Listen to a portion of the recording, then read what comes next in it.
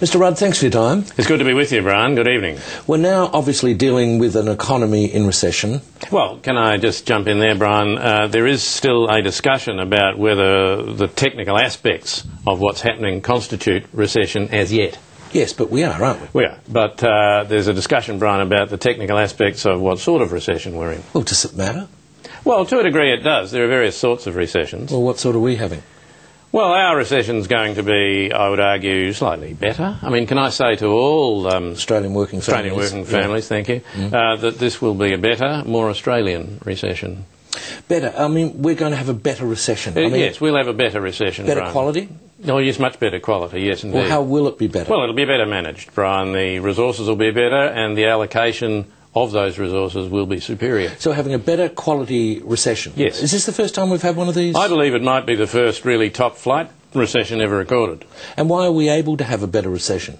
Well, let's go from the beginning, Brian. This large international economic crisis is not something we started, so we don't have to feel so bad about it. I mean, we can feel psychologically. it... Psychologically, yes. Yeah. Very important. It's not our fault. It's not our fault, no. I mean, Brian, ask yourself, did we go out and waste hundreds of billions of dollars effectively gambling on toxic assets? Yes, we did. Yes, well, of course, yes, indeed, we did, Brian. But once it had emerged that we had, did we try to hide it? Did we try and cover it up? Did we try and pretend we had nothing whatever to do with it? Yes, we did. We did do that, yes, Brian. But do we have a system which then drew down into the vortex, Brian, hundreds of thousands of people who previously had nothing to do with it? Yes, that's exactly the position we were in.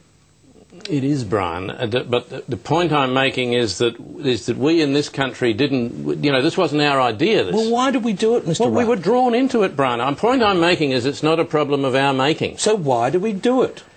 Pointless discussion, Brian. You're not listening to me. So this is someone else's problem and we buy into it at an enormous cost. Yeah, pointless. What are you doing Anzac Day? Asking the same questions, Mr. Rudd.